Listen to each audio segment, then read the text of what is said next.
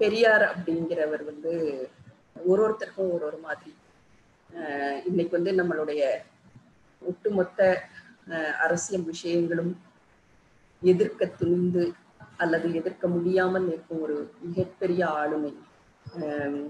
ஆளுமை அப்படிங்கிறது வந்து பல்வேறு வகைகள்ல நாம ஆளுமையை பற்றி சொல்லலாம். ஆனால் ஒரு அசைக்க முடியாத ஒரு ஆளுமை அல்லது உழைத்து ஓடான ஒரு ஆளுமை அல்லது உழைப்பதற்கான பலன்களை பெற்ற ஒரு ஆளுமை அல்லது அதிகாரத்தை கேள்வி கேட்ட ஆளுமை. அதிகாரம் என்பது எந்த வடிவில் இருந்தாலும் அதை கேள்வி கேட்ட ஒரு ஆளுமை.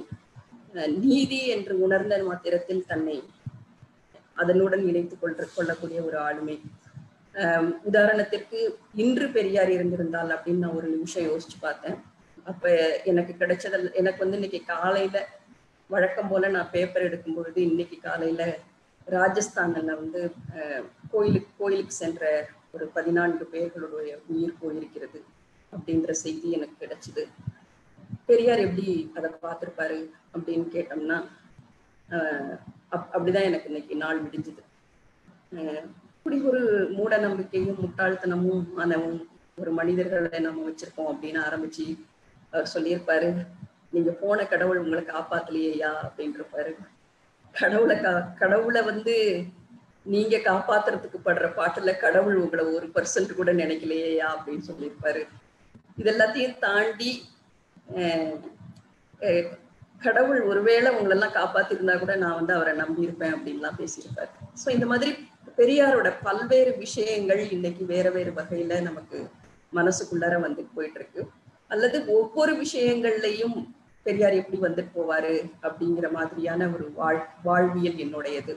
ஏன்னா நான் வந்து இந்த பெண்ணியன் அடிமையானாள் புஸ்தகத்தை படிக்கும் பொழுது எனக்கு வந்து வயது 22.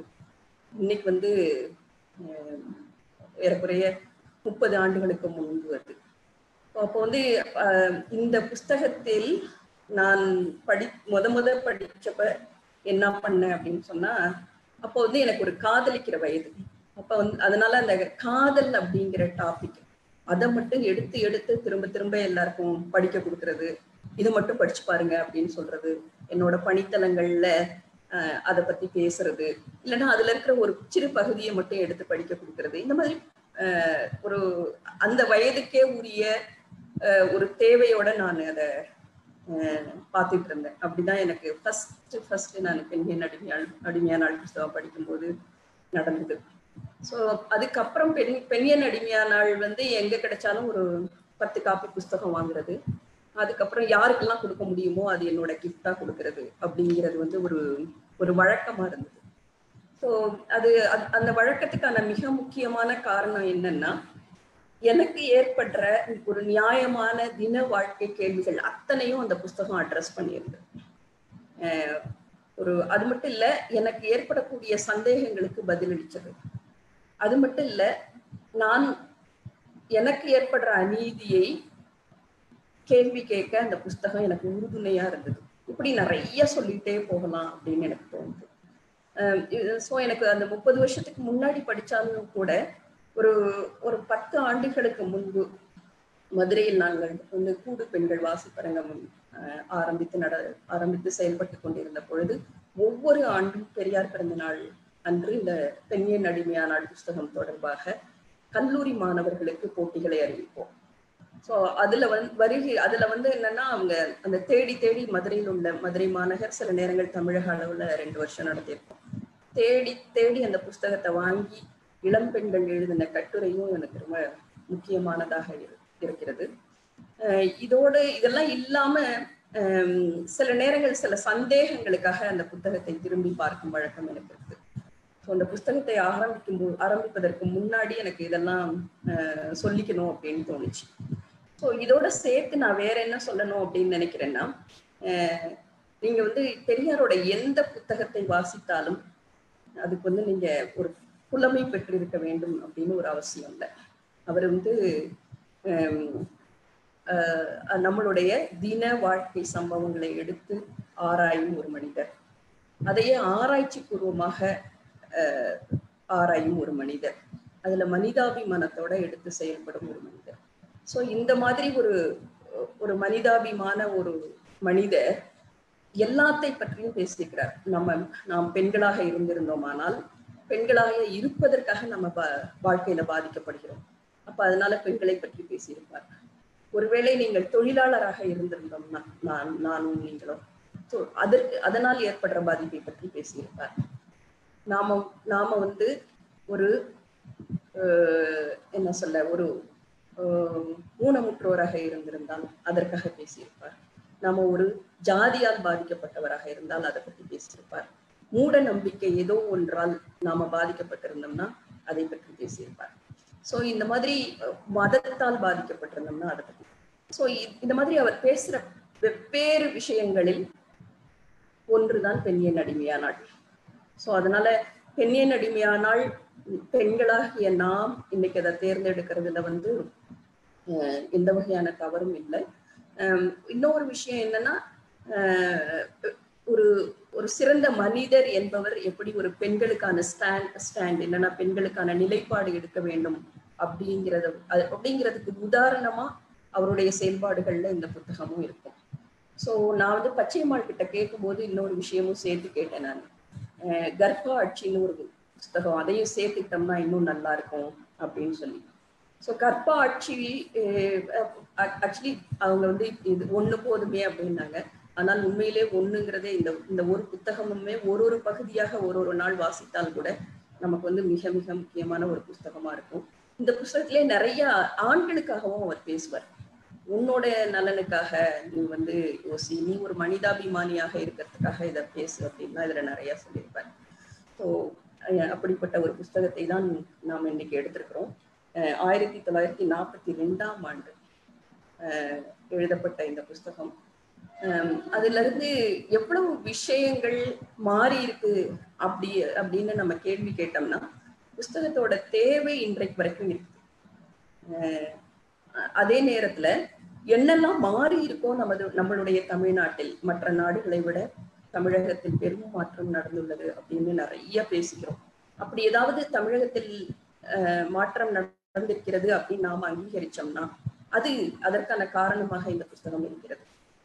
இன்னைக்கு வந்து மற்ற மாநிலங்களில் எல்லாம் இல்லாத ஒரு சில சட்டங்கள், ரொம்ப குறிப்பாக பெண்களுக்கான சொத்துரிமை சட்டமாக இருக்கட்டும், பெண்களுக்கான வேலை வாய்ப்பில் இடஒதுக்கீடு சம்பந்தமான சட்டமாகட்டும், இந்த மாதிரியான விஷயங்களை உருவாக்குவதற்கான காரணமாக இருந்த புத்தகங்களில் ஒன்றாகவும் இந்த பெண்ணின் அடிமையானாள் புஸ்தகம் இருக்குது. ஸோ ஏறக்குறைய இந்த புஸ்தகத்துல வந்து 7 தலைப்பு தான் எடுத்திருக்கிறார். அவர் ஒன்றும் ரொம்ப நிறைய பெரிய புஸ்தகம் அப்படின்னு இப்ப சசிகலா சொன்ன மாதிரி அது ரொம்ப பெரிய புஸ்தகம் எல்லாம் இல்லை. ஒரு 7 தலைப்புடைய ஒரு புஸ்தகம். அந்த 7 தலைப்புமே பார்த்தீங்கன்னா கற்பு, வள்ளுவரும் கற்பும், காதல், அப்புறம் வந்து கல்யாண விடுதலை, மறுமணம் தவறல்ல, விபச்சாரம், விதவைகள் நிலைமை, சொத்துரிமை, அதுக்கடுத்து கர்ப்பத்தடைக்கு அடுத்து 10ஆவதா வந்து பெண் விடுதலைக்கு ஆண்மை அழிய வேண்டும். இந்த தலைப்பை பொறுத்த வரைக்கும் எது வந்து நம்ம எடுக்கலாம், எது பின்னாடி எடுக்கலாம் அப்படின்னுலாம் நம்ம பார்த்தோம்னா எனக்கு அது எதுவாகவும் தெரியல. ஆனா எனக்கு ஒண்ணு மட்டும் ஒரு சின்ன கவலையா இருந்தது. ஒருவேளை நம்ம அந்த ஆண்மை அழிய வேண்டும் அப்படிங்கிற தலைப்பை வந்து கடைசியா இருக்கிறதுனால விட்டுட்டோம்னா அப்படிங்கிறதுக்காக அதை நடுவுலயே எடுத்துக்கலாமா அப்படின்னு எனக்கு நேரத்தை பொறுத்து முடிவு பண்ணிக்கலாம். ஸோ இந்த ஒரு முன்னுரையோட நான் வந்து புஸ்தகத்துக்குள்ள வரலாம் அப்படின்னு நினைக்கிறேன் நான். ஸோ புஸ்தகத்துல இருக்கிற முதல் தலைப்பு அப்படிங்கிறது வந்து நம்ம எல்லாருக்கும் பிடித்தமான, இன்னும் கேள்விகள் அகல முடியாத ஒரு கற்பு அப்படிங்கிற ஒரு தலைப்பு. நமக்கு தெரியும் கற்பு அப்படின்றது வந்து நமக்கு யாராக இருந்தாலுமே நமக்கு நீ வந்து ஒரு பெண் பார்க்கப்படுறது எதை பேஸ் பண்ணி நம்ம எல்லாருக்கும் தெரியும். நீங்க வந்து ஒரு பெண்ணாக இருந்தால் நீங்க யாரு, நம்ம யாரு அப்படின்றத இன்னைக்கு வரைக்கும் ரொம்ப முக்கியமா நிக்கிற ஒரு வார்த்தை வந்து நீ வந்து நல்லவளா கெட்டவளா. நல்லவளா கெட்டவளா அப்படிங்கிறதுக்கான அடையாளமா நம்ம வந்து எதெல்லாம் பாக்குறது இல்லை அப்படின்னு சொன்னா, நீங்க வந்து ஒரு உழைப்பாளியா இருக்கிறீங்களா, ரொம்ப நீங்க வந்து ஒரு வேஸ்ட் பண்ணாம இருக்கிறீங்களா அப்படின்னா நீங்க ரொம்ப நல்லவங்க அப்படின்னா நம்ம பாக்குறது இல்லை. நீ பொம்பளை, அந்த பொம்பளைன்னா ஒரு கற்போட இருக்கிறவளா அப்படிங்கிற ஒரு கேள்வியோட தான் நாம இன்னைக்கு வரைக்கும் பார்க்கப்படுற ஒரு. ஸோ இந்த ஒரு ஒரு கற்பு என்ற கற்பிதத்தை பற்றிய ஒரு பெரியார் உரையாடுறது அந்த முதல் தலைப்பு. யாருக்கெல்லாம் முடியுமோ படிப்பதுங்கிறது வந்து நான் வேணா ஆன்லைன்ல லிங்க் அனுப்பி விடுறேன். பட் ரொம்ப முக்கியமான ஒரு புஸ்தகம் அப்படிங்கிறதுனால படிச்சிடலாம் நம்ம. அப்ப வந்து இந்த கற்பு அப்படிங்கிற ஒரு விஷயத்தை இப்போ என்னோட ஒரு சின்ன உதாரணத்துக்கு நான் எப்படி பாக்குறேன்னா, கொஞ்ச நாளைக்கு முன்னாடி நான் ஒரு பெண்களுக்கான ஒரு பயிற்சி எடுத்துக்கிறோம். கற்பை பத்தி பேசிட்டு இருந்தோம். வந்து ஒரு அம்மா வந்து, நான் சொல்றது பெரியார் இந்த புத்தகத்தை 42 அந்த மாதிரி ஒரு காலகட்டத்தில் எழுதியிருக்காரு. நான் சொல்றது ரொம்ப ரீசெண்டா 10 வருஷத்துக்கு முன்னாடி. அப்போ வந்து அவங்க சொல்றாங்க, அப்போ வந்து கற்பு இருக்கிறதுனால அந்த கண்ணகி வந்து மதுரையை எரிச்சாங்கிறது உண்மையா நடக்கலையா அப்படின்னு ஒரு அம்மா இப்ப கேட்குறாங்க. ஸோ அப்போ வந்து கற்பு அப்படிங்கிறது அந்த அம்மாவின் மனசுல எப்படி இருக்குது அப்படின்னு நம்ம யோசிச்சு பார்த்தோம்னா, எனக்கு பயங்கர ஆச்சரியம். ஒரு ஒரு தன்னுடைய கற்பை ஒரு கண்ணகியோட கதையுடன் ஒப்பிட்டு இன்று வரைக்கும் நமக்கு நம்மளுடைய வாழ்க்கையோட இணைச்சு நம்ம கொண்டு போயிட்டு இருக்கிற 1942 இந்த கற்பை பற்றி இவ்வளவு கேள்வி எழுப்பிய ஒரு மனிதரோட விஷயத்தை நாம இன்னும் ஏன் படிக்கல? இது ஏன் நமக்கு இன்னும் பாடமா இல்லை? இதுல இருக்கிற விஷயங்கள் நமக்கு ஏன் இன்னும் போய் சேரல? நம்ம மனசுக்குள்ளார கற்பு அப்படிங்கிற ஒரு விஷயத்தை ஏன் இன்னும் நம்ம தூக்கி எறியாம இருக்கிறோம்? எனக்கு பயங்கர கேள்வியா இருக்கும் அப்படின்னு வச்சுக்கோங்களேன். ஸோ அப்ப இந்த ஒரு பெரிய சாப்டர்ல ஒரு சில இடங்களை மட்டும் எனக்கு கொஞ்சம் வாசிக்கலாம் அப்படின்னு எனக்கு தோணுச்சு. அது வந்து நான் உங்களுக்கு ஒரு அதுல ரொம்ப குறிப்பா எதை வாசிச்சா ரொம்ப நல்லதுன்னு நான் நினைக்கிறேன்னா, திருவள்ளுவர் வந்து கற்பை வந்து கொஞ்சம் கொண்டாடி இருப்பார். திருவள்ளுவர்ங்கிறவர் நம்ம எல்லாருக்கும் மிக முக்கியமான ஒரு மனிதர். நம்ம வந்து ஏறக்குறைய 3ஆம் கிளாஸ்ல திருக்குறள் படிக்க ஆரம்பிப்போம். தமிழர்களை பொறுத்த வரைக்கும் ஒரு தமிழ் அடையாளமான ஒரு புஸ்தகம் அது. ஸோ அந்த தமிழ் அடையாளமான அந்த புஸ்தகத்தை அல்லனா தமிழ் அடையாளம்ங்கிறது நம்ம எல்லாருக்கும் தெரியும், அது ஒரு முற்போக்கு அடையாளம். தமிழர் அப்படின்னு ஒரு அடையாளத்துக்குள்ள வந்துட்டோம்னா நமக்கு ஜாதி இருக்காது.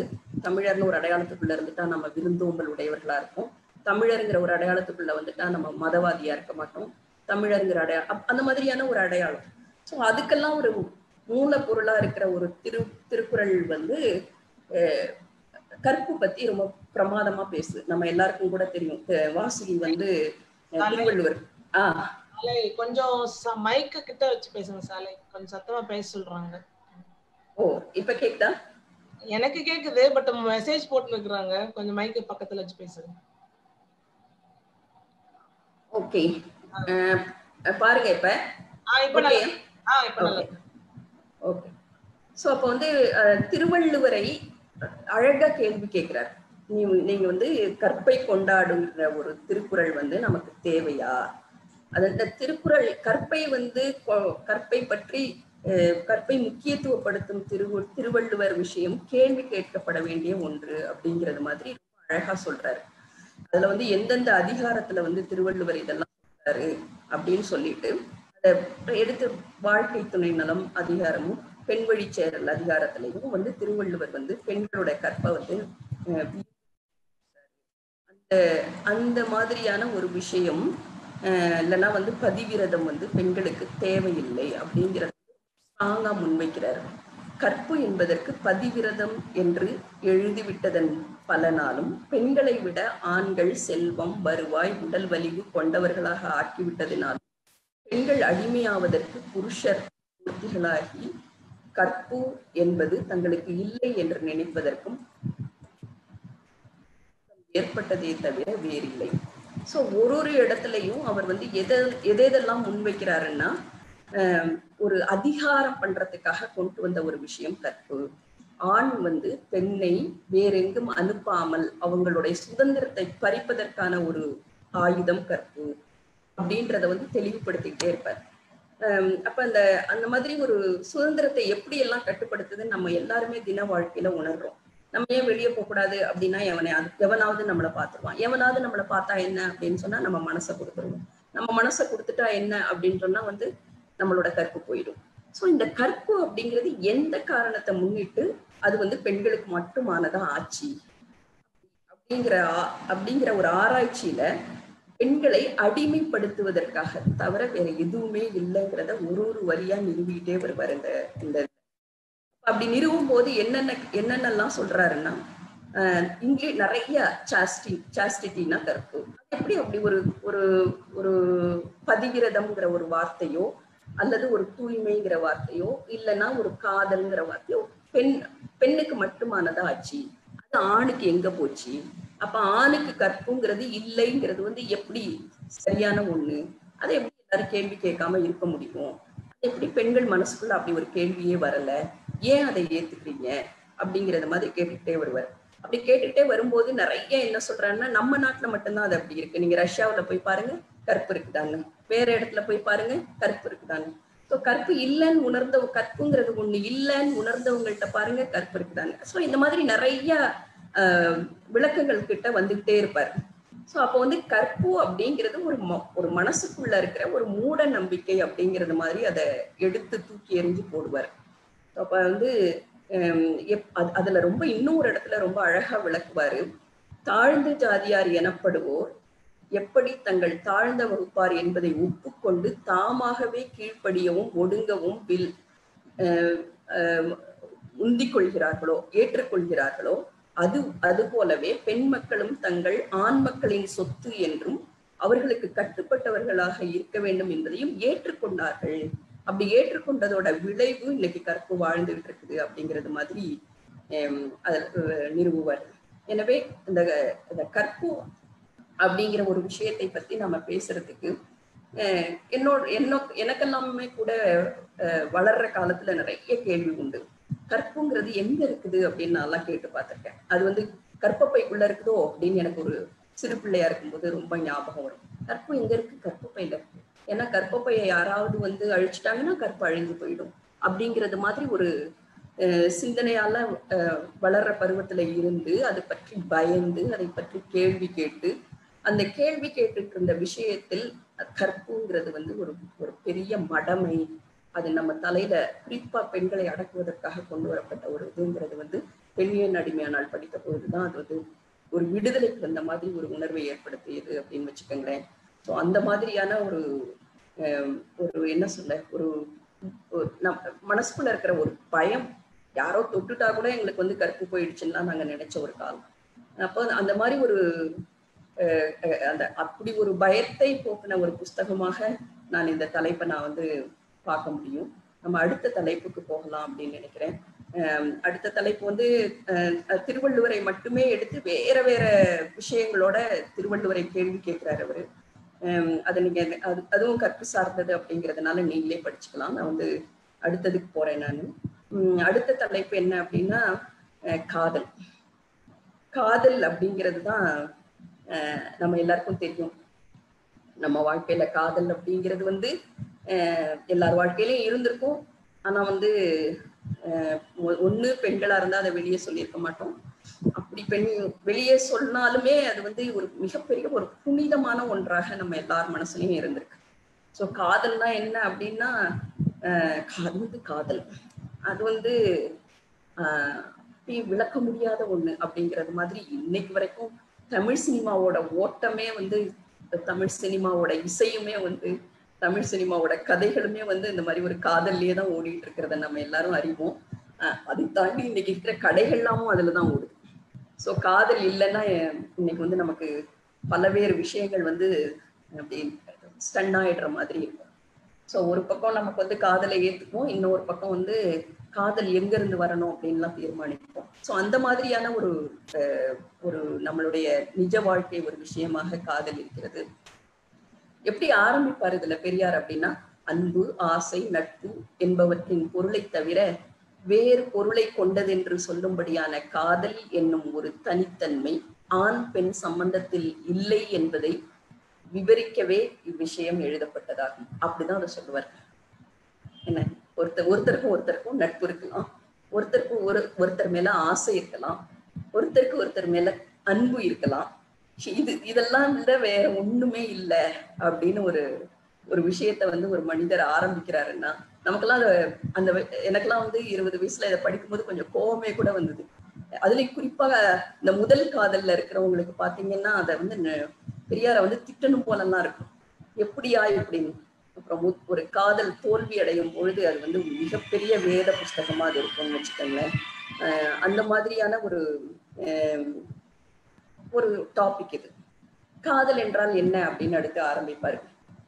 அதுக்கான சக்தி என்ன, அது எப்படி உண்டாகிறது, அது எதுவரையில் இருக்கிறது, அது எந்தெந்த சமயத்தில் உண்டாவது, அது எவ்வப்போது மறைந்து போய்விடுகிறது, அப்படி மறைந்து போய்விடுவதற்கான காரணம் என்ன, அப்படிலாம் அந்த டாபிக்ல அவரே கேள்வி கேட்பாரு.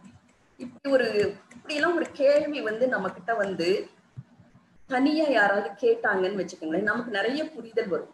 ஆனா நமக்கிட்ட வந்து காதல் பத்தி யாராவது காதலிக்கிறியா, பொம்பளையா நீ, எவனை அவனையா போய் காதலிக்கிற, சோ இந்த மாதிரி உரையாடல்களை தான் நாம தின வாழ்க்கையில கேட்கிறோம்.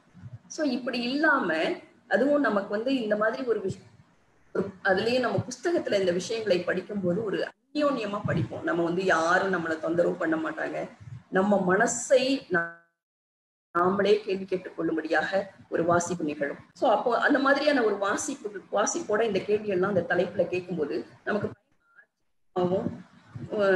ஒரு ஏதோ நம்ம கூட அவர் தனியா பேசுறது மாதிரி எல்லாமும் இருக்கும். பெரியார் பக்கத்துல வந்து நீ வந்து காதல்னு நீ அந்த கனவு வந்து அது போயிட்டுதான் போகும். ஆனா நீதான் நினைச்சுக்கிட்ட அது ஏதோ ஒரு பிரம்மாண்டமான ஒண்ணுன்னு, ஆனா அது அப்படி இல்லைங்கிற ஒரு நிஜத்துக்கு வந்துரு அப்படின்னு ஒரு ஆறுதலோட பேசுற மாதிரி இந்த தலைப்பு நமக்கு. காதல் என்பது அன்பல்ல, ஆசை அல்ல, காமம் அல்ல என்றும், நேசம், ஆசை, காமம், மோகம் என்பவை வேறு, காதல் வேறு என்றும், அது ஒரு ஆணுக்கும் பெண்ணுக்கும் தங்களுக்குள் நேரே விவரித்து சொல்ல முடியாத ஒரு தனி காரியத்திற்காக ஏற்படுவதாகும் என்றும், அதுவும் இருவருக்கும் இயற்கையாக உண்டாகக்கூடியதாகும் என்றும், அக்காதலுக்கு இணையான ஒரு ஆணுக்கும் ஒரு பெண்ணுக்கும், ஒரு ஆணுக்கு ஒரு பெண்ணிடமும் ஒரு பெண்ணுக்கு ஒரு ஆணிடமும் மாத்திரம்தான் இருக்க முடியும் என்றும் அப்படின்னு எழுதுவார். ஸோ இந்த மாதிரி நமக்கு வந்து இவ்வளவு விவரமாக, அதுவும் ஒரு எளிமையான மொழியோட நம்மளோட நிஜ வாழ்க்கை சம்பந்தப்பட்டு கொஞ்சம் கொஞ்சமா எழுதிட்டு வந்து அது வந்து கடைசியா ஒரு பொய் அப்படின்னு முடிக்கும் போது நமக்கு இது வரைக்கும் தினம் நமக்கு ஒரு விஷயம் சொல்லப்பட்டிருக்கும். நம்ம வந்து சூர்யாவாக இருந்தாலும் சரி, நமக்கு வந்து கமல்ஹாசனாக இருந்தாலும் சரி, சிவாஜி கணேசனாக இருந்தாலும் சரி, இளையராஜாவோட பாட்டாக இருந்தாலும் சரி, நம்ம வந்து எவனோ ஒருத்தங்கிட்ட வந்து நம்ம அப்படியே தரம் தாழ்ந்து கிடக்கணும், அவனுக்கு அடிமையா இருக்கணும் அப்படின்னு வளர்க்கப்பட்ட அது பொய் அப்படிங்கிறத வந்து இடித்துரைத்தது மாதிரி சொல்லக்கூடிய ஒரு தலைப்பாக. இதெல்லாம் தாண்டி இன்னொன்னு சொல்லுவாரு. நமக்கு வந்து அதுல ஒருத்தர் நாம பிரியமா இருக்கிறோம், அன்பா இருக்கிறோம் அப்படின்னு ஏத்துக்குங்க. அந்த அன்பு வந்து ஒரு நாள் காணா போகும் அப்படிங்கிறதையும் சேர்த்து புரிஞ்சுக்குங்க அப்படின்பாரு. அதோடு மட்டும் இல்லை, இந்த அன்பு வந்து இன்னைக்கு இல்லை நாளைக்கு வேற மாதிரி இருக்கும் அப்படின்னு சொல்லி. ஸோ எனக்கு ரொம்ப சமீபத்துல நடக்கிற நிறைய காதல் பத்தின உரையாடல்கள் வந்து நான் நேரடியாகவும் நிறைய டிவிலையோ நிறைய இப்பெல்லாம் குழுக்கள்லையும் படிக்கிறேன். அது ரொம்ப ரீசெண்டா வந்து நீயா நானாவில் ஏதோ ஒரு ப்ரோக்ராம்ல வந்து உங்களை காதல்ல எது சங்கடப்படுத்துது அப்படின்னு ஏதோ ஒரு உரையாடல்.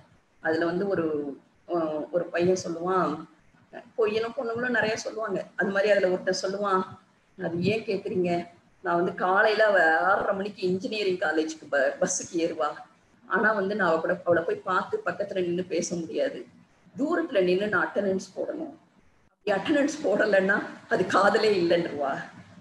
அதே மாதிரி பொண்ணுங்க சொல்லுது, எல்லா நேரமும் ஐ லவ் யூன்னு சொல்லிட்டு இருக்கணும், அப்புறம் எங்க நடக்கிற எல்லா ரகசியத்தையும் அவங்ககிட்ட சொல்லிடணும், அப்புறம் வந்து எப்பயும் கொஞ்சிக்கிட்டே இருக்கணும், கொஞ்சம் விட்டுட்டேன்னா நீ என்ன வேற எங்கேயாவது எவனையாவது நினைச்சிட்டியா, என்ன விட்டுட்டியா அப்படிங்கிற மாதிரி கேள்வி வரும். ஸோ இந்த மாதிரி ஒரு காதலை வந்து எல்லா நேரமும் ஊர்ஜிதப்படுத்தக்கூடிய ஒரு விஷயம் வந்து எனக்கு அலுப்பா இருக்கு.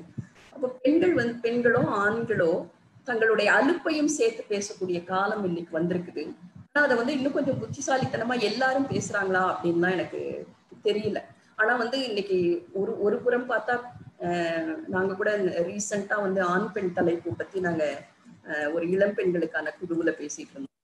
அப்ப பாத்தீங்கன்னா அந்த பெண்களுக்கும் ஆண்களுக்குமான தேவையில் 2 பேரும் சேர்ந்து இருக்கிறது அப்படிங்கிறது இருக்கு. அந்த தேவையை வந்து காதல்னு சொல்ல கொஞ்சம் பயப்படுறாங்க. ஏன்னா காதல்னு சொன்னா நமக்கு நம்ம நாட்டுல அங்கீகரிக்கப்படாது. ஸோ அப்போ வந்து ஈர்ப்பு அப்படிங்கிறது வந்து அதுல தெரியுது. ஸோ அந்த ஆசை, அன்பு, ஈர்ப்பு அல்லதுன்னா சேர்ந்து இருத்தல், இல்லைன்னா இந்த வயதுக்கே உரிய என்ன சொல்ல, ஒரு ஆண் பெண் அப்படிங்கிறது ஒரு இயற்கையாக வந்து இணைந்திருப்பதற்கான ஒரு வாழ்க்கை தானே. அது வந்து இன்னைக்கு வந்து நிறைய வந்து காலங்கள் மாறிடுச்சு. ஆணும் காதலிக்கலாம், பெண்ணும் காதலிக்கலாம், ஆணும் பெண்ணும் காதலிக்கலாம் அப்படிங்கிற சூழல் இன்னைக்கு உருவாயிடுச்சு. பெரியார் அதை பத்தி கூட வேற ஒரு இடங்கள்ல எல்லாம் எழுதியிருப்பாரு. ஸோ அந்த மாதிரி ஒரு காதல் வந்து இருக்குது அப்படிங்கிறத வந்து நமக்கு வந்து மட்டும் இல்லை, நம்ம கூட பேசுற மாதிரியான ஒரு தலைப்பு. இன்ஃபேக்ட் நம்மளுடைய வாழ்க்கைகள்ல நம்ம வந்து ஒருவேளை பெண்ணா இருந்தால் ஆணை நம்பி இருந்தாலும் சரி, ஆணா இருந்தால் பெண்ணை நம்பி அதோட கற்பு இல்லைன்னா வந்து காதல் அப்படிங்கிறதுல இருந்து விடுபட முடியாத ஒரு நிர்பந்தத்தோட ஒரு தோல்வியை அடைந்தவர்கள் அதை படித்தார்கள். விவரமான ஒரு ஆறுதலான ஒரு புத்தகமாக தலைப்பாக இந்த தலைப்பு எனக்கு தோணுச்சு. அப்புறம் இன்னும் ஒண்ணு சொல்லுவார், எப்படி எல்லாம் ஒரு உறவை வளர்த்துக்கலாம் அப்படிங்கிறது.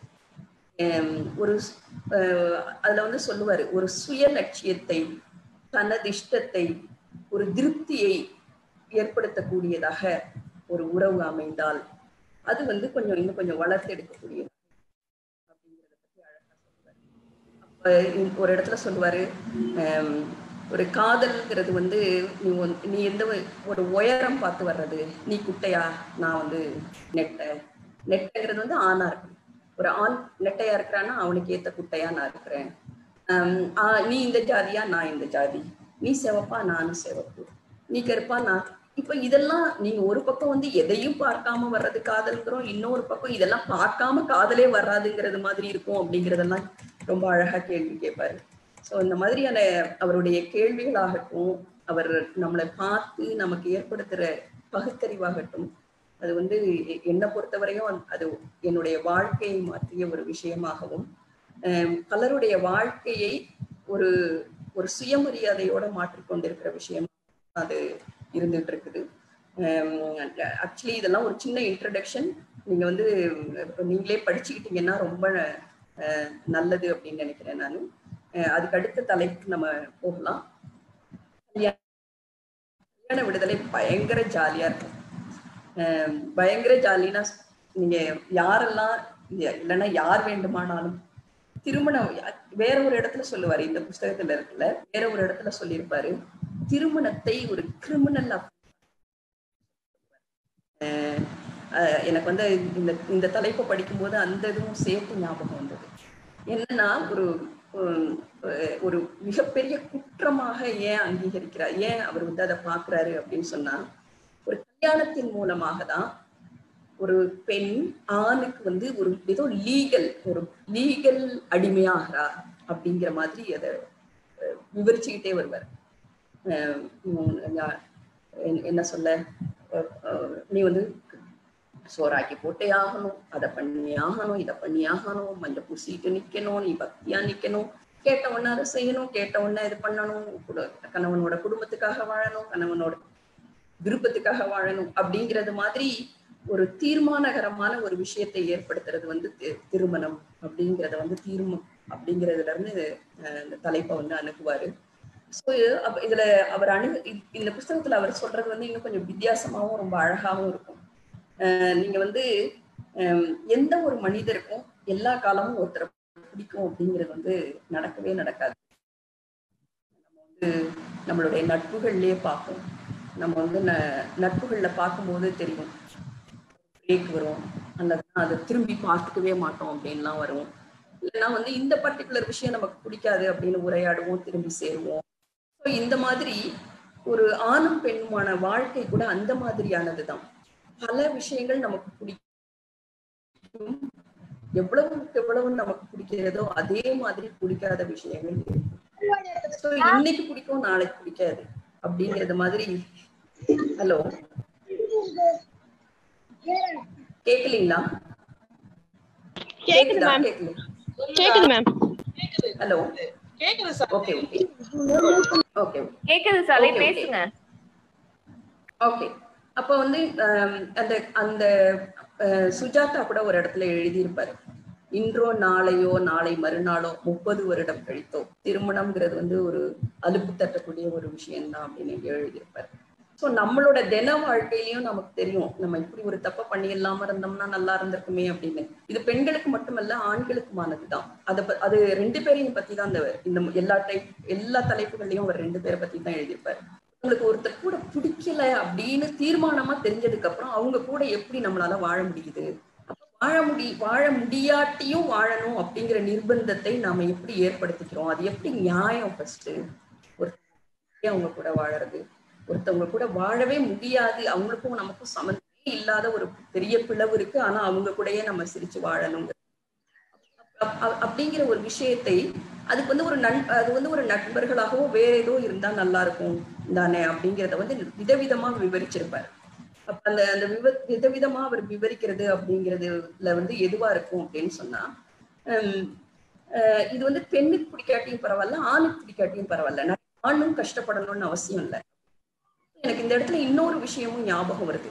இன்னைக்கு வந்து இன்னைக்கு நடந்திருக்கிற கொலைகள் அப்படின்னு சொல்லுவோம்ல, வந்து போர்ல நடந்திருக்கிற கொலைகள், இந்த கொரோனா மாதிரி கொள்ளை நோயில நடந்திருக்கிற கொலைகள், இது எல்லாத்தையும் விட குடும்பங்களுக்குள், அதுவும் திருமண உறவுக்குள் நடந்திருக்கிற கொலை உலகம் முழுக்க ஒரு சர்வே சொல்லுது. அப்போ வந்து இந்த மாதிரியான உயிரை விடக்கூடிய ஒரு திருமண உறவு அப்படிங்கிறத வந்து நம்ம எப்படி பார்க்கணும் அப்படிங்கிறத வந்து நிறைய கற்றுக் கொடுக்குறாரு. கொஞ்ச நாள் ரொம்ப நல்லா இருந்தீங்க, இதுக்கப்புறம் நல்லா இருக்க முடியலன்னா நம்ம வந்து வேற மாதிரி வாழ்வோமே அப்படின்னு யோசிங்க. ஒரு விஷயத்துல இருந்து விடுதலை பெறுவதற்கும் நாம பார்க்கணும் அப்படின்னு சொல்லி ஒரு நிறைய உதாரணங்கள் சில இடங்கள்ல எல்லாம் எடுப்பாரு.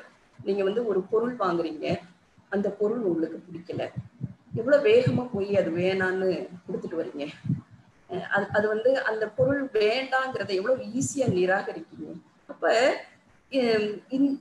இந்த மாதிரி ஒரு உறவு வந்து அது எல்லாத்தையும் விட மேலானது. அப்படிப்பட்ட ஒரு உறவுங்கிறதுக்கு வந்து நீங்கள் கொடுக்குற மரியாதைங்கிறது என்ன அப்படின்னு கேட்பாரு. சோ அப்ப வந்து என்ன சொல்லுவாருன்னா, அதாவது நீங்க வந்து எனக்கு நிறைய முன்மாதிரிகள் கொஞ்சம் நம்ம வாழ்க்கையில இருக்கிறாங்க.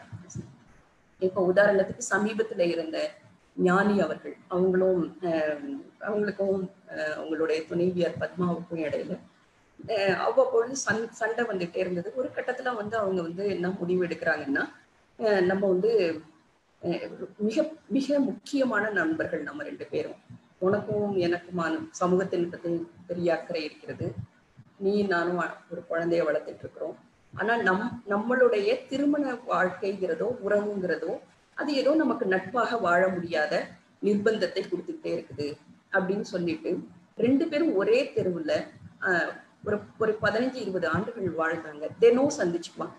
ஆனால் அவங்களுக்கு ஒரு வீட்டில் ஒருத்தருக்கு ஒருத்தர் திருமண உறவுனால ஏற்படுற ஒரு விஷயத்தை மட்டும் ரொம்ப அலுப்பாக பார்த்து அந்த மாதிரி ஒரு மாற்று ஏற்பாடு பண்ணிட்டாங்க. ஸோ அப்போ வந்து நம்ம வந்து ஒரு கல்யாணம் பண்ணிக்கிட்டோம் அப்படிங்கிறதுக்காக அதை வந்து ஒரு வலுக்கட்டாயமா அதை நேர்ந்து அதை பிடிச்சிட்டு வாழணும் அப்படிங்கிறது எங்க இருந்து இருக்குது அப்படிங்கிறத பத்தி தான் அந்த விஷயம். அதை பத்தி அது வரை இந்த தலைப்புல அவர் பேசும்போது சீர்திருத்தவாதிகள் பத்தி பேசுவாங்க. சீர்திருத்தவாதிகள்ங்கிறவங்க வந்து ஒரு முற்போக்கா இருக்கிறவங்க, அல்லனா வந்து ஒரு அடிமைத்தனத்தை விரும்பாதவர்கள். ஸோ அப்ப அவங்கள பத்தி சொல்றாரு. சீர்திருத்தவாதிகள் பலர் ஒரு மனிதன் 2 பொண்டாட்டிகளை கட்டிக்கொள்வதை பற்றி மாத்திரம் குடிமூழ்கி போய்விட்டதாக கூச்சல் போடுகின்றார்கள். இவர்கள் எதை உத்தேசித்து இப்படி கூச்சல் போடுகின்றார்கள் என்பது நமக்கு விளங்கவில்லை. மதத்தை உத்தேசித்தா அல்லது பகுத்தறிவை உத்தேசித்தா என்பது நமக்கு சிறிதும் விளங்கவில்லை. அல்லது மனித ஒழுக்கத்தை உத்தேசித்து இப்படி பேசுகிறார்களா என்பதும் விளங்கவில்லை அப்படின்னு சொல்றாரு. ஸோ அவர் என்ன சொல்றாருன்னா, ஒருத்தர் வந்து சில பேர் வந்து விதவையாயிட்டா கல்யாணம் பண்ணிக்கலாம், ஆனா வந்து விட்டுட்டு போயிட்டா கல்யாணம் பண்ணிக்கலாம். ஆனா அப்போ வந்து அதுக்கெல்லாம் விடுதலை இருக்கு. ஆனா ஒரு கணவனோ மனைவியோ உயிரோடு இருக்கும் பொழுது அவர்கள் ஒருத்தருக்கு ஒருத்தர் பிடிக்காத பட்சத்தில் மன விடுதலை என்பதை பற்றி ஏன் பேசுறதில்லை? அதுதான் இந்த தலைப்போட ரொம்ப முக்கியமான ஒரு விஷயம். அந்த மாதிரி ஒரு விஷயத்துல பெரியார் இருக்கும் பொழுது என்ன பண்ணாருன்னா, நிறைய திருமணங்கள் நடத்துவார். நாங்கெல்லாம் வந்து என்ன சொல்ல, சுயமரியாதை திருமணம் அப்படிங்கறத வந்து ஃபார்மலா பண்ணி காட்டி கூட எங்களுக்கு வந்து ஒரு ஜாதி வெறுப்பு திருமணம், காதல் திருமணம் அப்படிங்கிற தாலி கட்டாத திருமணம் அப்படிங்கிற ஒரு அடையாளம் எல்லாம் எங்களுக்கு வர்றது வந்து பெரியாரை வச்சுதான். இப்போ ஒரு உதாரணத்துக்கு அவர் வந்து நடத்தின திருமணங்கள்ல ரொம்ப முக்கியமானது என்னன்னா, விவாகரத்து பெற்று மீண்டும் செய்து கொண்ட திருமணம் அப்படின்லாம் சொல்லுவார். ஸோ மறுமணம் அப்படிங்கிறதையும் மன விடுதலை அப்படிங்கிறதையும் ரொம்ப முக்கியமான ஒரு சுதந்திரத்திற்கானதாக, விடுதலைக்கானதாக, சுயமரியாதைக்கானதாக பார்க்கிறவர். நீங்க பிடிக்காத ஒருத்தர் கூட நீங்க உங்களுடைய பரம எதிரி அப்படின்னு நம்ம நினைச்சிட்டு இருக்கிற அப்படிங்கிறது வந்து ஒரு கருத்து வேறுபாடுடைய ஒருத்தர். இப்ப என்னை பொறுத்த வரைக்கும் எங்க வீட்டுல வந்து இன்னைக்கு வந்து பூஜை பண்ணியே ஆகணும்னு எங்க மாமியார் சொன்னாங்கன்னு வச்சுக்கோங்களேன், எனக்கு பிடிக்காத, எனக்கு கருத்து வேறுபாடு இருக்கிற ஒரு விஷயம். ஸோ அப்போ வந்து ஒரு பெரிய சங்கடமான ஒரு நிலை. இப்ப இந்த சங்கடமான ஒரு நிலையை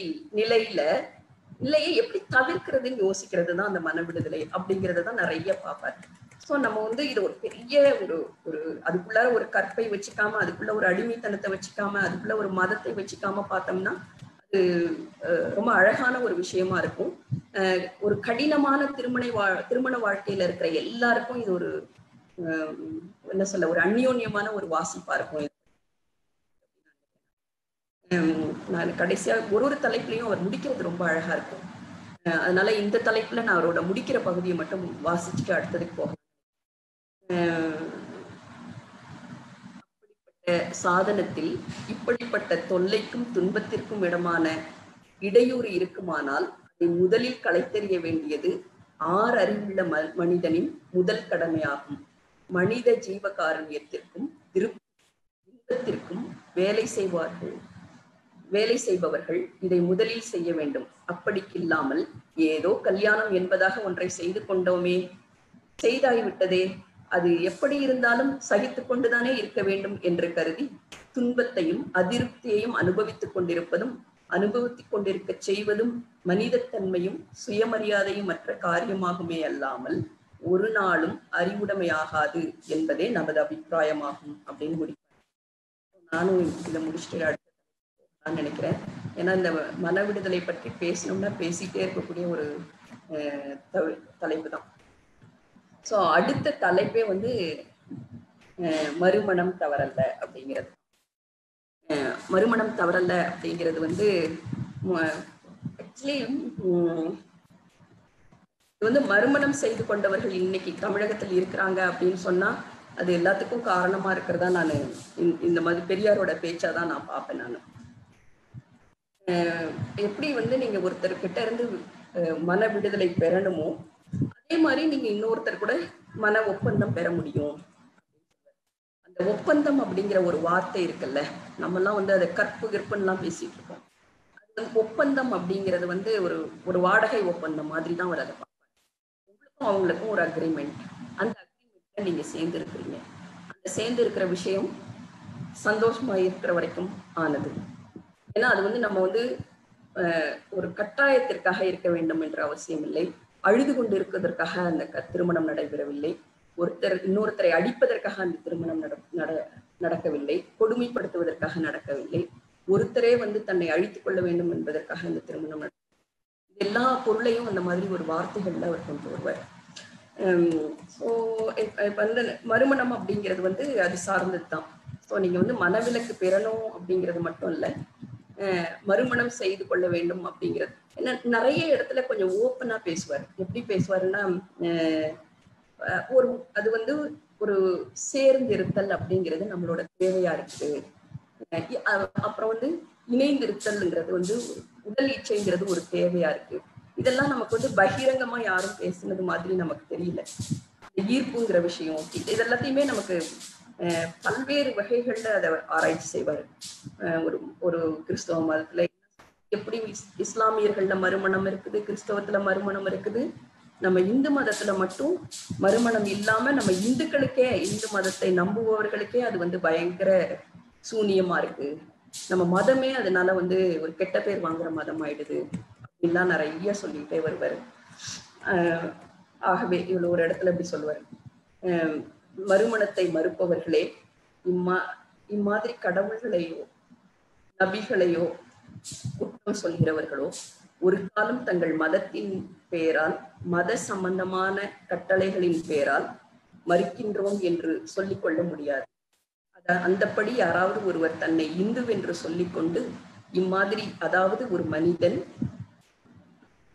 மனைவி இருக்க மறுமணம் செய்து கொள்ளலாமா என்று கேட்பாரையானால் அப்படிப்பட்டவர் நம் மதத்தை விட தன்னுடைய பகுத்தறிவையோ அல்லது அனுபவ சௌகரியத்தையோ அல்லது வேறு ஏதாவது ஒரு கொள்கையையோ முக்கியமாக கருதி கொண்டு இம்மாதிரி கேள்வி கேட்க வந்திருக்கிறார் என்றுதான் கொள்ள வேண்டும்.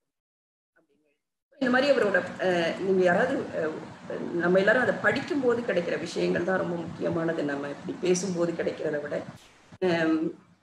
பொதுவாக ஒரு மனிதனுக்கு தன் முதல் மனைவி செத்து போன காலத்திலும் மற்றொரு கணவனிடம் ஆசை கொண்டு வெளிப்பட்டு விட்ட காலத்திலும் மறுமணம் செய்து கொள்வதை யாரும் குற்றம் சொல்வதில்லை. அதுபோலவே தீராத கொடிய வியாதிக்காரியாக இருக்கும் காலத்திலும் மறுமணம் செய்து கொள்வதை யாரும் ஆட்சேபனை செய்வதில்லை. பைத்தியக்காரியாய் புத்தி சுவாதீனப்பட்டவளாய் போய்விட்ட போதிலும் யாரும் ஆட்சேபனை செய்யறதில்லை. ஆனா ஏன் பிடிக்கல அப்படின்னா மட்டும் அதை வெளியே சொல்ல முடியல அப்படிங்கிறதெல்லாம் அழகா கேட்பாரு. மறுமணம் அப்படிங்கிறது ரொம்ப குறிப்பா இன்னைக்கு ஆண்களுக்கு எல்லா வகையிலையும் அது ஓப்பனா இருக்கு. பெண்கள் அவங்களுக்காக எடுத்துக்கொள்வது அப்படிங்கிறது வந்து பெரியார் விரும்புறது மட்டும் இல்லை, தேவைப்படுற ஒரு காரியமா தான் எனக்கு தோன்றுகிறது. நம்ம எல்லாருக்கும் அது அப்படிதான் இருக்கும் அப்படின்னு. இந்த மாதிரி நமக்கு அவர் வந்து அதுக்கு அடுத்து விபச்சாரத்துக்கு போறார். விபச்சாரத்தை பற்றி ஒரு ஒரு அழகான பார்வையை கொண்டு வந்தவராக இருக்கு. எப்படி வந்து ஒரு ஒரு கற்பனை எப்படி பெண்களை இழிவுபடுத்த கேள்வி கேட்பாங்களோ அதே மாதிரி விபச்சாரம் அப்படிங்கிறத பத்தி எப்படி வந்து அது ஒரு பெண்கள் வந்து அடிமைங்கிறத வந்து இவ்வளவு சத்தமா, இல்லைன்னா ஆண்களுக்காக இவ்வளவு நேர்ந்து விட்டு வேணுமா அப்படிங்கிறத வந்து அவர் கேட்கறது வந்து நமக்கு அதாவது நமக்கு என்னன்னா, நமக்கெல்லாம் இருக்க வேண்டிய கோபம், நமக்கெல்லாம் வர வேண்டிய ஒரு விஷயங்களை இவரை பெரியார் எடுத்து சொல்றதுங்கிறது வந்து நமக்கு ரொம்ப அழகா இருக்கும்.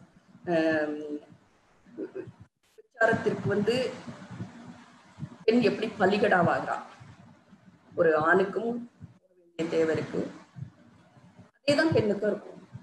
ஆனா பெண்ணுக்கு இருக்கும் பொழுது அந்த தேவை எந்தெந்த வகையில் மறுக்கப்படுகிறது, அதுக்கு என்னென்ன காரணங்கள் சொல்லப்படுகிறது, அப்போ ஒருத்தருக்கு இருக்கக்கூடிய ஒரு சுதந்திரம்ங்கிறது வந்து எப்படி இன்னொருத்தருக்கு இல்லாம போகுது, அது வந்து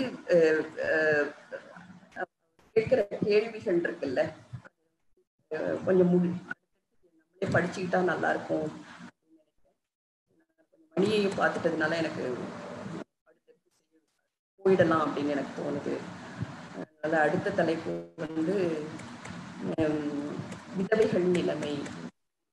அவரோட அந்த ஆர்டருமே நல்லா இருக்கும். நீங்க பாத்தீங்கன்னா புஸ்தக தலைப்புகளோட ஆர்டர் வந்து விதவை பத்தி பேசுறாரு. நம்ம எல்லாருக்கும் தெரியும், மத கருத்து பத்தி பேசிட்டோம்.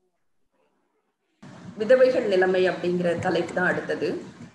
விதவைகள் நிலைமை அப்படிங்கிறது ஆக்சுவலி நேத்து வந்து எனக்கு சேலத்துல இருந்து சூர்யா அப்படின்னு ஒரு பள்ளிக்கூடத்துல இருந்து ஒருத்தவங்க பேசினாங்க. அவங்க வந்து என்ன பேசுனாங்கன்னு சொன்னா, அவங்க ஊர்ல, அவங்க வந்து வெளியூர்ல இருந்து வந்து அங்க பள்ளிக்கூடம் நடத்திட்டு இருக்காங்க. முச்சந்தியில வச்சு பொம்பளை தலையில வந்து எல்லாரும் சுத்தி நின்று தண்ணி ஊத்துறாங்கம்மா, வளையல உடைக்கிறாங்கம்மா, தாலியா இருக்கிறாங்கம்மா, இன்னைக்கு எங்க ஊர்ல நடக்குது, நம்ம அதை என்னால பார்க்க முடியல, ஏதாவது பண்ண முடியுமா அப்படின்னு நேத்து வந்து எனக்கு போன்ல பேசினாங்க.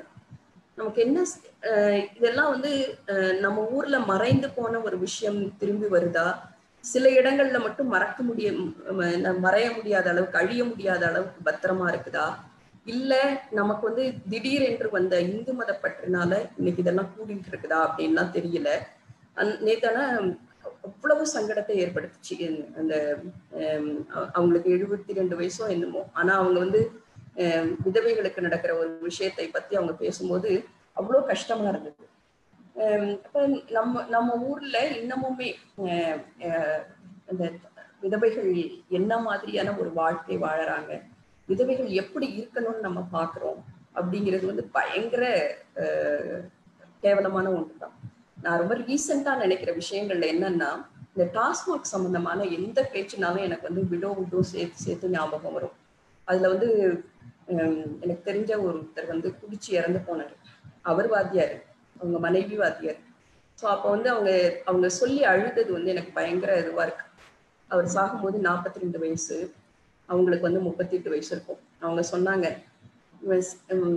எனக்கு தெரியும் அந்த இவ்வளோ குடிக்கிற ஒரு ஆள் செத்து போயிடுவான்னு எனக்கு தெரியும், ஆனா நான் வந்து இவனும் இல்லைன்னா இந்த உலகம் என்னை எப்படி பார்க்கும் அப்படிங்கிறதுக்காக தான் அந்த குடிகாரன் நான் வச்சிருந்தேன். இது உழைப்பு மக்கள் பலர் இந்த மாதிரி பேசுறத நம்ம கேட்டிருக்கிறோம்.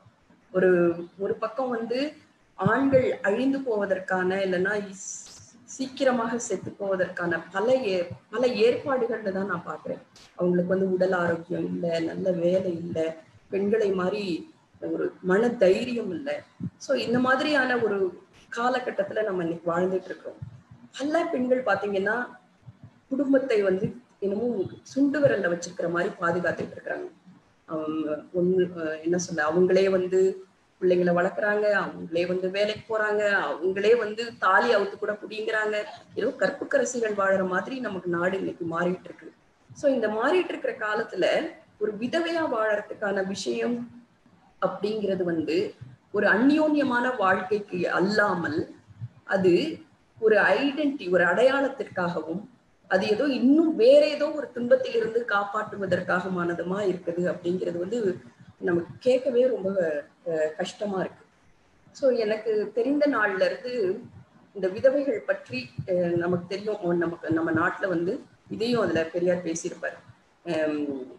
என்ன சொல்ல, வெள்ளைக்காரர் அந்த காலத்துல வந்து உடன்கட்டை ஏறுதல், அவன் செத்து போயிட்டான்னா பொம்பளையும் கூட சாகணும் அப்படிங்கிற நிலை வெள்ளைக்காரன் காலத்திலயும் மாறிடுச்சு.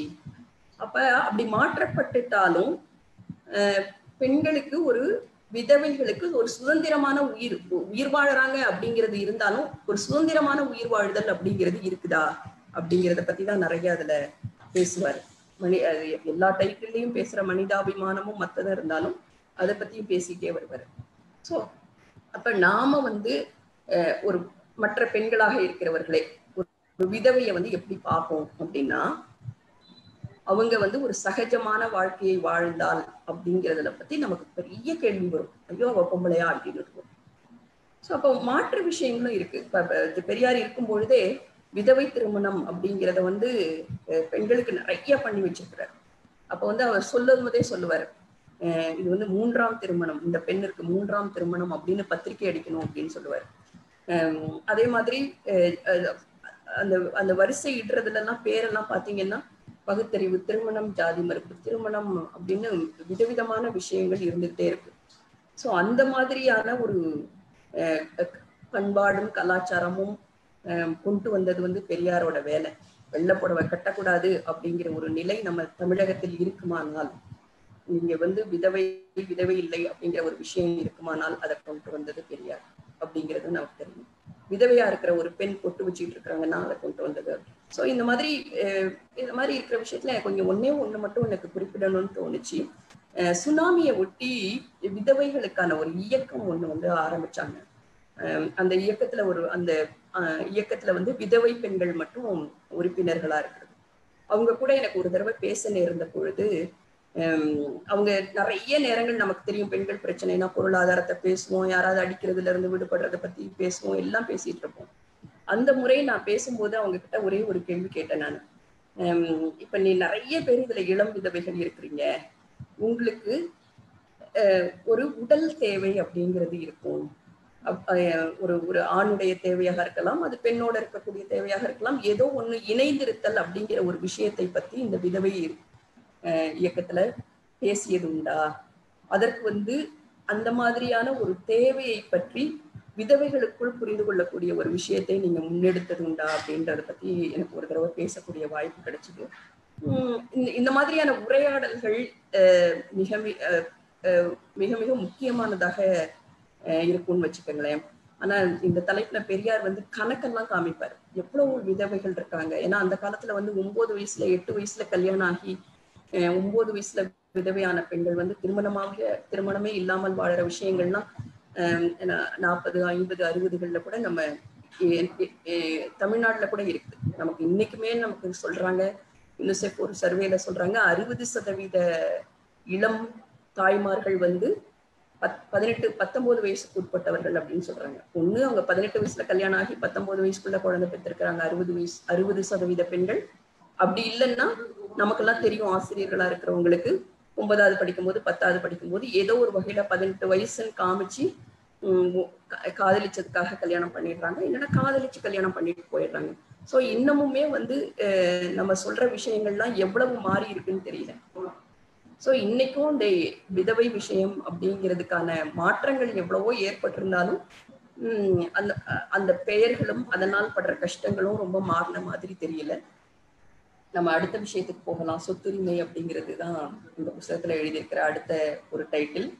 இதுல நிறைய தெளிவா அவர் என்ன சொல்லுவாருன்னா, உங்களுக்கு சொத்துன்னு இருந்ததுன்னா மரியாதைன்னு ஒண்ணு இருக்கும். உங்களுக்கு உங்களுடைய ஆண்களுக்கு இணையாக சம்பாதிக்கக்கூடியவர்களாக இருந்தால் உங்களுக்கு மரியாதைன்னு இருக்கும். ஸோ இங்க இருக்கிற எல்லா விஷயங்களும் பொருளாதார சம்பந்தப்பட்ட மரியாதை அப்படிங்கிறதுனால, எல்லா உரிமைகளும் பொருளாதாரத்தின் மூலமாக நமக்கு கிடைக்கும் அப்படிங்கிறதுனால, பெண்கள் பணத்தோட இருக்கிறது, சொத்தோட இருக்கிறது, அதற்கான உரிமையை பெறுவது அப்படிங்கிறது ரொம்ப ரொம்ப அவசியம் அப்படிங்கிறது தான் இந்த தலைப்பு பூரா சொல்லிக்கிட்டே வருவார். நம்ம எல்லாருக்குமே குறிப்பா வேலைக்கு போயிருக்கிற எல்லா பெண்களும் அதை ரொம்ப சுலபமா நம்மளால உணர முடியும். ஆனா நம்ம நினைச்ச அளவுக்கு அது நடந்திருக்குதா அப்படின்னு கேட்டா நமக்கு கொஞ்சம் ஒரு கேள்விதான் வச்சுக்கோங்களேன். நம்ம பெரியாருடைய கனவுலாம் என்னன்னு சொன்னா, ஒரு பெண் சம்பாதிக்க ஆரம்பிச்சுட்டாலே அவங்களுக்கு விடுதலையும் சுயமரியாதையும் தானாக வந்துரும் அப்படிங்கிற ஒரு எதிர்பார்ப்போட அவர் அந்த விஷயங்களை பற்றி பேசினார். ஆனா நம்ம நிஜத்துல பார்த்தோம் அப்படின்னு சொன்னோம்னா அந்த மாதிரி நடந்துச்சா அப்படின்னு பார்த்தோம்னா இல்ல. அதனால நமக்கு ஆனாலும் பொருளாதாரத்தோடு சுயமரியாதையும் நம்ம கத்துக்கிட்டோம்னா, பொருளாதாரமும் சுயமரியாதையும் சேர்ந்து இருந்ததுன்னா ஒரு சுதந்திரம் வாங்கிய ஒரு பெண்ணாக நாம இருக்கிறதுக்கு பல்வேறு வாய்ப்பு இருக்கு. அந்த மாதிரி ஒரு சுதந்திரம் பத்தியும் சுயமரியாதை பத்தியும் பேசுற பெண்களுக்கு பொருளாதாரம்ங்கிறது உதவியா தான் இருக்கு. ஸோ அதனால அந்த சொத்து அப்படிங்கிறது எவ்வளவு முக்கியமானது அப்படிங்கிறத பத்தி ரொம்ப அழகா சொல்வாரு. அதுல பெண்கள் வாரிசு சொத்துரிமை அனுபவிக்க தகுதியுடையவர்கள், அப்படி இல்லைன்னா அது ரொம்ப கொடுமையான அநீதி அப்படின்னு வார்த்தை சொல்லுவார். பெண்கள் சீதனம், நன்கொடை முதலிய சொத்துக்களை அடைந்து அவைகளை வைத்து நிர்வகித்து வரத்தக்க அதற்கான எல்லா அறிவும் பக்குவமும் உடையவர்கள் அப்படின்னு சொல்லுவார். ஸோ நம்ம அந்த எல்லா வகையான சொத்துரிமையிலையும் கவனமா இருக்கணும், பணத்தை பத்திரமா வச்சுக்கணும். நீங்க பணம் இருக்கிறவங்களா இருக்கணும். இது அவர் திரும்ப திரும்ப சொல்றாரு. நீங்க உங்களுக்கு நீங்க எங்கேயாவது ஒரு இண்டிபெண்டா இருக்கணும் அப்படிங்கிறதுக்கு ஒரு பொருள் அப்படிங்கிறது முதன்மையானதா இருக்குது. பெண்களுக்கு வாரிசு சொத்துரிமை இல்லை என்பது பெண்கள் முன்னேற்றத்திற்கு தடையாயிருப்பதோடு பொதுவாக இந்து சமூக முன்னேற்றத்திற்கே தடையாயிருக்குது அப்படின்னு. ஸோ நிறைய தேவையான இடத்துல அப்படி கூட்டிட்டு வருவார் இந்து மதத்தை. ஸோ நீங்க ஒரு இந்து மதம் ஒரு மேம்பட்ட மதமாகணும்னா பெண் விடுதலையோட இருக்கணும் அப்படின்னு சொல்லுவார். ஸோ ஒரு பெண் முன்னேறலைன்னா அந்த குடும்பம் முன்னேறல அப்படின்னு சொல்லுவார். அது ஒரு பெண் முன்னேறலைன்னா அந்த மதமே இழிவாகுது அப்படின்னு சொல்லுவார். அந்த மாதிரி இங்கதான் சொல்றாரு. இந்து மதத்துல அப்படி ஒரு பெண்ணுக்கு சொத்துரிமை இல்லைன்னு ஒரு ஐதீகம் இருந்ததுன்னா அதனால அந்த மதத்துக்கே கேடு அப்படின்னு சொல்றாரு. இந்த மாதிரி நீங்க தொடர்ந்து படிக்கும் பொழுது நம்மளோட குடும்பத்துல ஒரு சொத்துன்னு இருந்ததுன்னா நம்ம அதை நமக்கானதா பார்க்கக்கூடிய ஒரு வல்லமை இந்த தலைப்பு நமக்கு. அது மட்டும் இல்ல, வெறும் சொத்தை மட்டும் வச்சிருக்கிறவங்களா நாம இல்லாம ஒரு பகுத்தறிவும் சுயமரியாதையையும் பெறக்கூடியவர்களாகவும், நாம அந்த பகுத்தறிவும் சுயமரியாதையும்ங்கிறது இந்த சமூகத்தின் மேல இருக்கிற அக்கறையும் அப்படிங்கிறதை வந்து சேர்த்து நமக்கு அதை சொல்லணும்னு வச்சுக்கோங்களேன். அந்த மாதிரியான ஒரு தலைப்பு அது. அதுக்கு அடுத்த தலைப்பு வந்து கற்பத்தடை. ஆஹா, இதெல்லாம் வந்து என்ன சொல்ல, எனக்கு தெரிஞ்சு இந்த கர்ப்ப ஆட்சி கற்பத்தடை அப்படிங்கிறது வந்து குறிப்பா அந்த காலத்துல வந்து ரொம்ப முக்கியமான ஒரு புஸ்தகம். எனக்கு என்னுடைய வாழ்க்கை அனுபவத்துல இருந்து விஷயங்களை சொல்லணும் அப்படின்னு வச்சுக்கோங்களேன். எங்க அம்மாவுக்கு 4 பிள்ளைங்க. ஸோ எங்க அம்மாவுக்கு வந்து ஏதோ ஒரு வகையில 3 பொம்பளை பிள்ளைங்கிறதுனால பையன் வேணும் அப்படிங்கிற இந்த சமூக விஷயம் வந்து மனசுக்குள்ள இருந்துகிட்டே இருந்தது. ஸோ 4வது பிள்ளை வந்து பையன் பிறந்ததுக்கு அப்புறம் போய் அவங்க அப்பாவுக்கு தெரியாம கர்ப்பத்தடை பண்ணிட்டு வந்தாங்க. ஸோ அப்பாவுக்கும் அதனால அம்மாவுக்கும் சில பயங்கர மனத்தாங்கல்கள் அதனால இருந்தது. ஸோ அப்பாவை பொறுத்த வரைக்கும் என்னன்னா, எவ்வளவு வேணாலும் பிள்ளை வேணும் அப்படிங்கிற ஒரு கருத்து. அம்மாவை பொறுத்த வரைக்கும் என்னன்னா, ஒவ்வொரு பிள்ளையையும் நாம எப்படி நல்லா வளர்க்கணும், ஒவ்வொரு பிள்ளையையும் வளர்ப்பதற்கு இன்னும் 4 பிள்ளை இருந்ததுன்னா எப்படி பொருளாதார விஷயத்த பகிர்றது, எப்படி படிக்க வைக்கிறது, எப்படி முன்னேற்றுறது, இதெல்லாம் ஒரு அம்மாவுடைய கவலையாக இருந்தது. ஸோ நீங்க இதே விஷயத்தை அடுத்து எங்க அக்காவோட பேசும்போது அக்கா வந்து சொல்லும் பொழுது ஒரு தடவை பகிர்ந்துக்கிட்டாங்க. இந்த பிள்ளை மற்றும் பெறாவிட்டால் நான் வந்து இந்த ரொம்ப சுலபமாக மனத்தடை வாங்க முடிஞ்சிருக்கும் அப்படின்னு எங்க அக்கா பகிர்ந்துட்டாங்க. ஸோ அதுக்கடுத்து என்ன பார்த்தீங்க, என்னோட இடத்துக்கு வரும்பொழுது எப்படி இருந்தது அப்படின்னு சொன்னீங்கன்னா, நான் வந்து ஒரு 38 வயது வரைக்கும் ஒரு குழந்தையை பற்றி யோசிக்க கூடாது, யோசிக்க வேண்டாம் என்று முடிவெடுத்து அடுத்த நிலைக்கு போகிறேன் நான். ஸோ இப்போ வந்து ஒரு ஒரு பெண்ணுடைய சுதந்திரம், விடுதலை, சிந்தனை இதெல்லாம் வந்து ஒரு குழந்தைகளை சார்ந்து இல்லைன்னா குழந்தைகளுக்கான பொறுப்பை ஏற்றுக்கொண்டோமானால் அதிலிருந்து விடுபட முடியாத ஒரு நிர்பந்தத்திற்கு தள்ளப்படுவதை மையப்படுத்தியே இருக்கு. ஸோ அப்ப அதைதான் அவர் வந்து திரும்ப திரும்ப சொல்றாரு. எவ்வளவு பிள்ளை, ஒரு பிள்ளை இருந்தாலும் சரி, 4 பிள்ளை இருந்தாலும் சரி, அது வந்து யார் தலையில பொறுப்பா உழுதுன்னா ஒரு பெண்ணோட தலையில பொறுப்பா உழுது. ஸோ பெண்களுக்கு ஒரு பிள்ளையை பற்றிய பொறுப்பும் ஆண்களுக்கான பிள்ளையை பற்றிய பொறுப்பும் சமமாக இச்சமூகம் பார்க்கவில்லை. அதை பற்றி பெண்கள் கேள்வி கேட்க வேண்டியிருக்கு. நீங்க எந்த காரணத்தை முன்னிட்டு எந்த ப்ரொக்ரெசிவான ஆண்களும் இதை பற்றி ஒரு நியாயத்தோட பேசுவாங்கன்னா எதிர்பார்க்காதீங்க அப்படிங்கிறத வந்து தெளிவுபடுத்திக்கிட்டே இருப்பாரு. அவர் என்ன சொல்லுவாருன்னா, அவங்க எல்லாமே சொல்லுவாங்க, ஆனா வந்து ஒரு பிள்ளைக்கு வந்து ஒரு பால் கொடுக்குற வேலைக்கிட்ட வரணும்னா நீ பொம்பளை தானன்னு தான் அவங்கள சொல்லுவாங்க. ஸோ அவங்களுடைய நாக்குல பேசுற சமத்துவத்துக்கும் தின வாழ்க்கையில வர்ற சமத்துவத்துக்கும் சம்பந்தமே இருக்காது.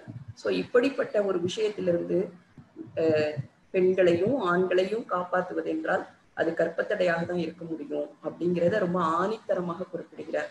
பெரியார் காலத்துல வந்து கர்ப்பப்பையை எடுத்த பெண்கள்லாம் இருக்காங்க. அவர் வந்து கர்ப்பப்பைங்கிறது வந்து பெண்களுக்கு எவ்வளவுக்கு எவ்வளவு தீங்கு விளைவிக்கக்கூடியதாக இருக்குது அப்படிங்கிறத பெண்களை விட அதிகமா பேசிய ஒரு மனிதர் அப்படின்னு சொல்லலாம். இந்த டைட்டில சொல்லும் போது அவர் சொல்றாரு, இந்த கர்ப்பத்தடை பற்றி பல மருத்துவர்கள், அறிவியலாளர்கள்லாம் பேசுறாங்க. அவங்கெல்லாம் பேசும்போது ஒரு 5 பிள்ளை பெற்றுட்டா அந்த குழந்தை பெண்ணோட உடல் மோசமாயிடுதுங்கிறத பத்தி தான் பேசுறாங்க. 19 வயசுல பிள்ளை பெற்றுட்டா பெண்ணோட உடல் நாசமாகுது அப்படிங்கிறத பத்தி தான் பேசுறாங்க. ஆனா நான் பேசுற கர்ப்பத்தடை அப்படிங்கிறது குழந்தை பேர் இல்லாவிட்டால் பெண்களுக்கு ஏற்படக்கூடிய சுதந்திரம், விடுதலை, சுயமரியாதை அப்படிங்கிறத வந்து ரொம்ப அழகா சொல்லுவார். இன்னைக்கு வந்து இன்னைக்கு அதுல விட நீங்க கர்ப்ப ஆட்சி படிச்சீங்கன்னா கர்ப்பத்தடை முறைகளை சொல்லுவார். இன்றைக்குமே கூட இவ்வளவு வளர்ந்துட்ட அறிவியலை போதிக்கிற ஒரு காலத்துல கூட அபாஷன்கிற நிலைக்கு போகாம கர்ப்பத்தடையை யோசிக்கிற பெண்கள்ங்கிறது மிக அரிதானவர்களாக இருக்கிறாங்க. ஸோ அந்த மாதிரி ஒரு அறிவியலை வாழ்க்கையோட இணைத்து கொள்ளக்கூடிய ஒரு விஷயத்தை ரொம்ப அழகாக சொல்லிக் கொடுக்கும் ஒரு மனிதராக நம்மகிட்ட வந்து பெரியார் என்னும் பெரும் மனிதராக, ஆணாக நம்ம கூட வந்து ஒரு தோழமையோடு அன்போடு நம்ம கிட்ட இருந்தாரு. ஸோ அந்த கர்ப்பத்தடை அப்படிங்கிற ஒரு டாபிக் அப்படிங்கிறது வளரும் பெண்களுக்கும், வளர்ந்த பெண்களுக்கும், பிள்ளை பெற்ற பெண்களுக்கும், பிள்ளை பெற்று சுமையோட இருக்கிற பெண்களுக்குமான ஒரு விஷயத்தை ரொம்ப அழகாக கொடுத்து கொண்டே இருக்கிற ஒரு புஸ்தகமாக, ஒரு தலைப்பாக நான் பார்க்கிறேன். இது சம்பந்தமா எல்லா இடங்கள்லயும் பேசியிருப்பாரு. இந்த இதுல ஒரு சாப்டர்ல அது இருக்குது. ஸோ அடுத்து கடைசி தலைப்புக்கு வந்துட்டேன் நான். பெண்கள் விடுதலைக்கு ஆண்மை அழிய வேண்டும், அதுதான் அந்த தலைப்பு. ஆண்மை அப்படிங்கிறது வந்து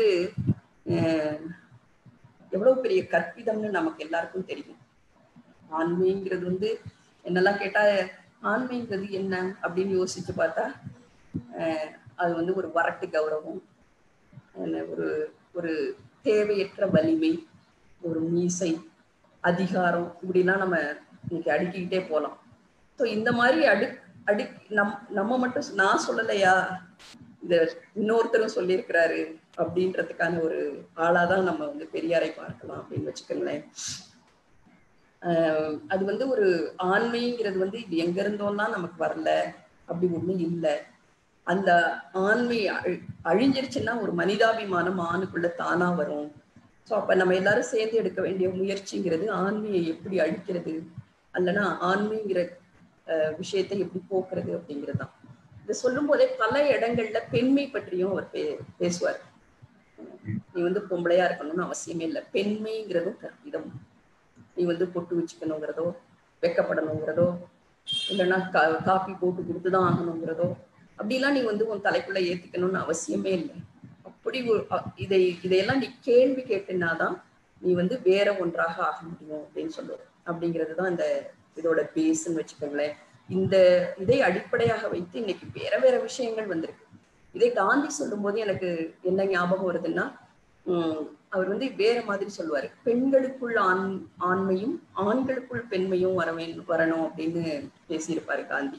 அதை சொல்லும் பொழுது என்ன சொல்லுவாருன்னா, இப்ப உதாரணமா இரவு நேரத்தில் பெண்கள் வந்து தனியா போகணும், பெண்கள் அழுவதை நிறுத்தணும், தலைமை ஏற்கணும், இதெல்லாம் சொல்லிக்கிட்டே சொல்லுவாரு.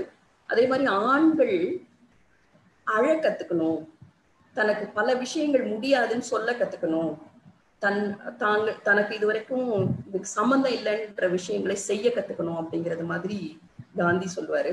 ஸோ இந்த மாதிரி காந்தி, பெரியார், அம்பேத்கர் இவங்களெல்லாம் இருக்கிறதெல்லாம் தாண்டி பெண்ணியலாளர்கள் ரொம்ப நிறைய புது விஷயங்களை வந்து பேசியிருக்காங்க. அதாவது ஜெண்டர் அப்படிங்கிற ஒரு நவீன தலைப்பின் மூலமாக 70கள்ல இருந்து பெண்கள் பேசியிருக்கிற விஷயங்கள் எல்லாம் கொஞ்சம் அதற்கு முன்னதாக பேசப்பட்ட ஒரு விஷயம் மாதிரி எனக்கு இந்த தலைப்பு இருக்கு. நம்ம கூட நிறைய பேசியிருக்கோம். பெண்மைன்னு ஒண்ணு இருக்கா, ஆண்மைன்னு ஒண்ணு இருக்குதா, அப்படி ஒண்ணும் இல்லை. சமூக பாலினம் அப்படிங்கிற ஒரு போர்வையில நம்ம இந்த விஷயங்கள் தான் நம்மளை சொல்லி நம்மளை அடக்கி வச்சிருக்காங்க அப்படிங்கிறத பத்தி நம்ம நிறைய வேற உதாரணங்களோட படிப்போம். தின வாழ்க்கையில அதை நம்ம தினம் நீனும் மீசையும் அப்படின்னு நம்ம நினைக்கிறதா இருக்கட்டும், என்ன பெரிய நீ ஆம்பளை அப்படின்னு என்ன அடிக்கிறது தான் உன் ஆம்பளைத்தனமா அப்படின்னு நம்ம எழுப்புற கேள்வியா இருக்கட்டும், உன்னோட இயலாமையை வந்து காமிக்கிற ஒரே இடம் நான் தானா அப்படின்னு நம்ம மனசுக்குள்ள நினைக்கிற விஷயமா இருக்கட்டும், இது எல்லாமே ஒரு ஆண்மையை கேள்வி கேட்கிற ஒரு விஷயமாக தான் பெரியார் பார்க்கிறாரு. நம்மளும் மனசுக்குள்ளார பார்க்கிறோம். ஸோ அந்த மாதிரி நமக்கு தெரியும் ஆண் அப்படிங்கிற ஒரு விஷயத்தை வைத்துக்கும் என்னென்ன விஷயங்கள் நடக்கும் அதை எல்லாருமே நம்ம கேள்வி கேட்டுக்கிட்டே இருக்கிறோம். அந்த கேள்வியை வந்து ஒரு சாலிடா கேட்கிற ஒரு ஆளாதான் நமக்கு பெரியார் இருக்காரு. ஆண்கள் பெண்கள் விடுதலைக்கு பாடுபடுவதால் பெண்களின் அடிமைத்தனம் வளருவதோடு பெண்கள் என்றும் விடுதலை பெற முடியாத கட்டுப்பாடுகள் பலப்பட்டு கொண்டு வருகின்றன அப்படின்பாரு. ஸோ நம்ம வந்து நம்மளோட பயங்கர காஷியஸ் ஆக்குவார். நீங்க வந்து ரொம்ப கவனமா இருங்க, நீங்க வந்து எந்த காலத்திலையும் பெண்களுக்கு வந்து ஆண்கள் நல்லது பண்ணிடுவாங்க, உங்க விடுதலை கொண்டு வந்துருவாங்க, உங்களுக்கு சுயமரியாதையை கொடுத்துருவாங்க, நீங்க நம்பாதீங்க, நீங்க செக் பண்ணுங்க, நீங்க வந்து அதை கேள்வி கேளுங்க. அதுதான் அவர் திரும்ப திரும்ப சொல்லுவார். பெண்களுக்கு மதிப்பு கொடுப்பதாகவும் பெண்கள் விடுதலைக்காக பாடுபடுவதாகவும் ஆண்கள் காட்டிக்கொள்வதெல்லாம் பெண்களை ஏமாற்றுவதற்கு செய்யும் சூழ்ச்சியே ஒழிய வேறல்ல அப்படின்னு இந்த தலைப்புல சொல்லுவார். இதே தலைப்புலதான் நம்ம ஃபேமஸா எல்லாரும் நமக்கு தெரிஞ்ச ஒரு கேள்வியையும் கேட்டிருப்பாரு.